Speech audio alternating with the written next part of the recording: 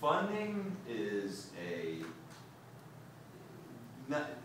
has nothing to do with the idea. It has a little bit to do with the team and a little bit to do with the traction.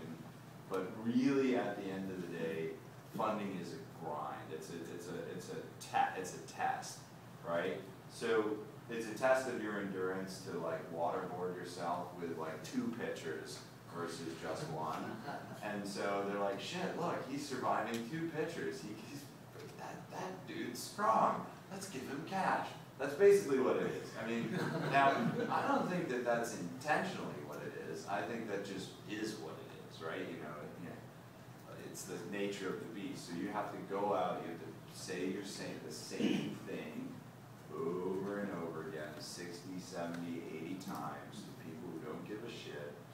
And they act like they care, or sometimes they don't, because they're like, yeah, whoa, stock portfolios. Well, what were you saying? Like, why are you here? I'm telling you my business, fucker. So it's really a grind. And so the people who survive the grind raise the money. And the sad thing is, it's always a grind. So it's like a grind treadmill. It's like running on a treadmill into sandpaper, right?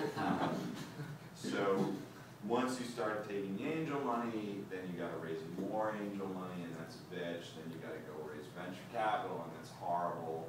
And there's a little bit. Your second venture capital round will probably be the easiest money you ever raise, but after that, it's just brutal.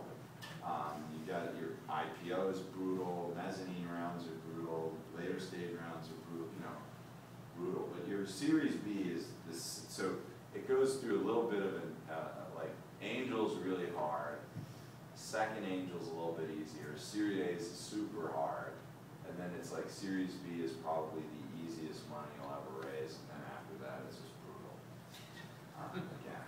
So Adeo, can I ask, how much of it has to do with your ability to create relationships versus the worth of your team and your idea?